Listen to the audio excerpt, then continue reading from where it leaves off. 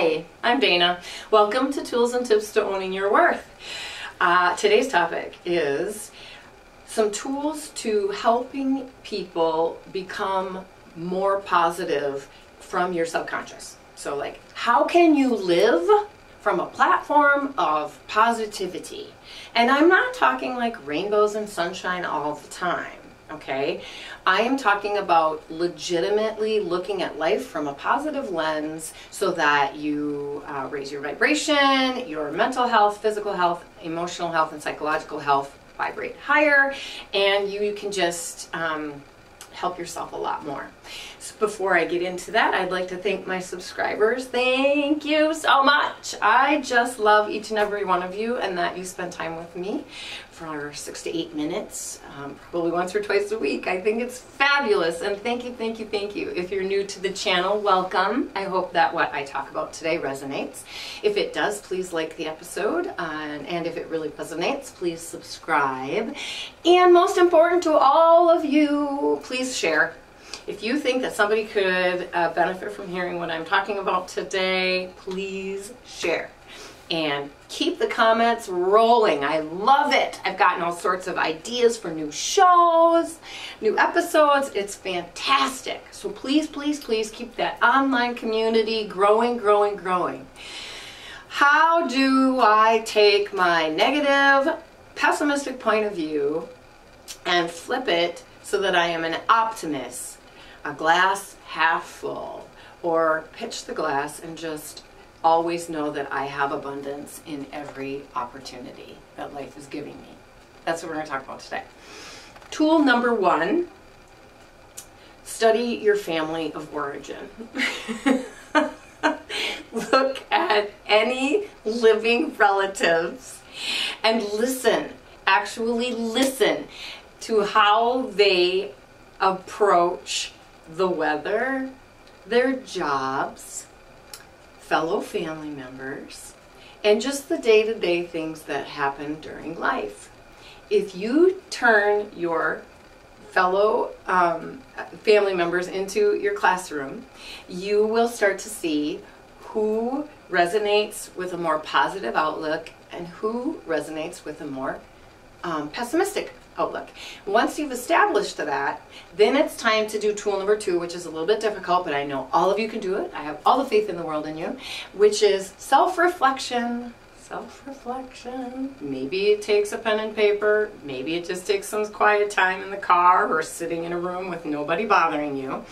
But have an open and honest conversation with yourself.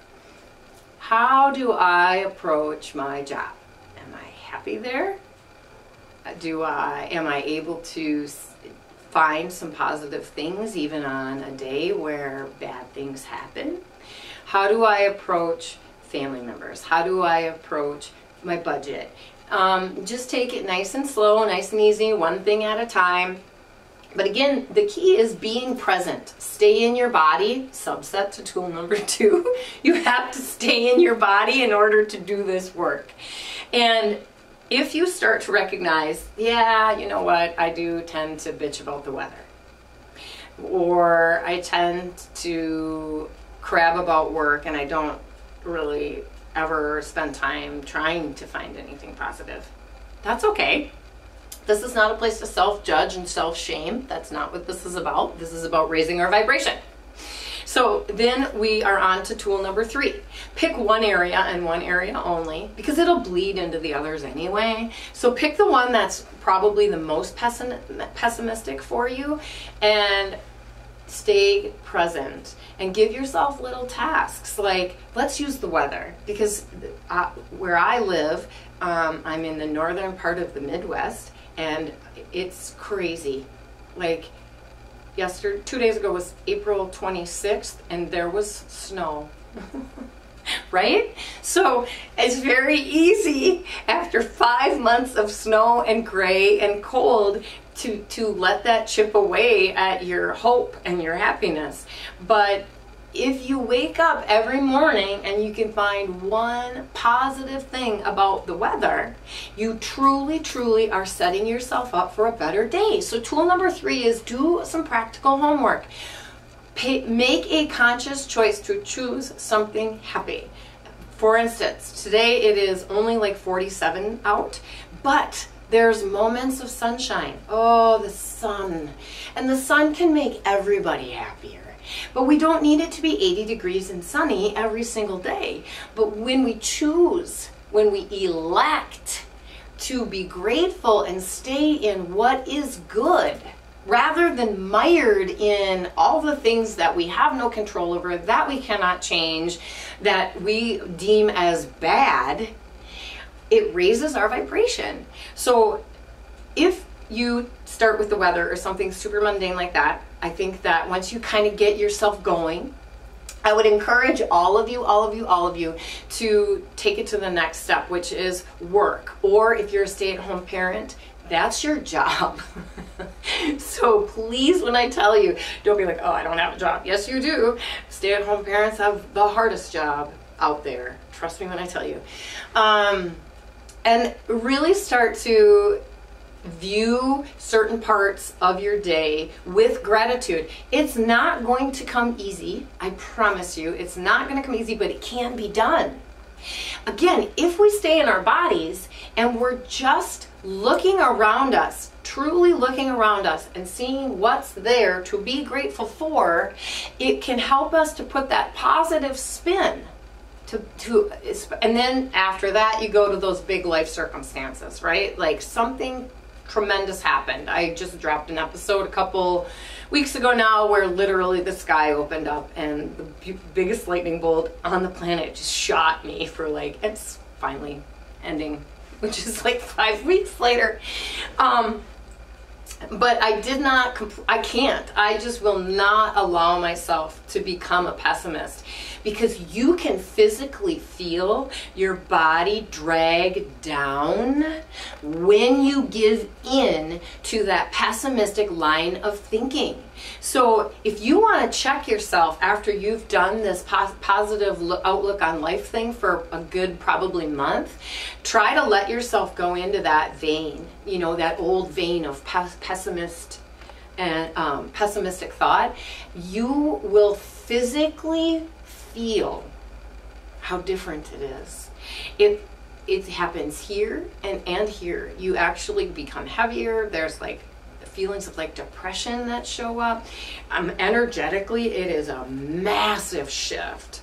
So I am not saying, I have 2 girls. I think I might have mentioned that before.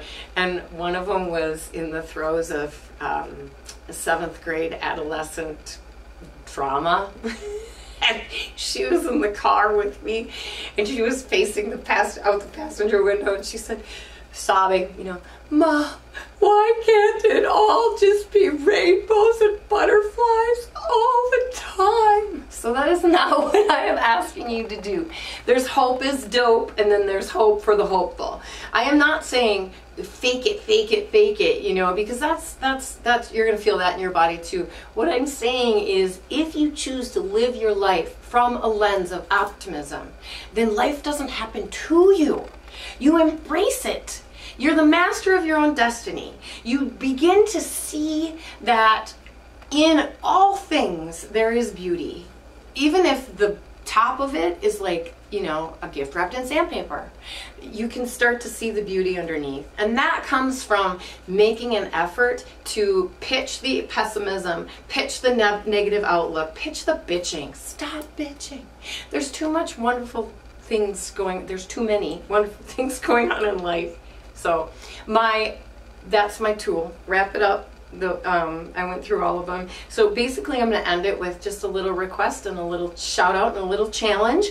Please post in the comments if you take this challenge on to stop bitching and start looking at life through a lens of optimism and gratitude. And hey, I'm here, right? And I'm living my soul contract, so I'm going to embrace it, and I'm going to make this journey the happiest it can be. So until next time, namaste.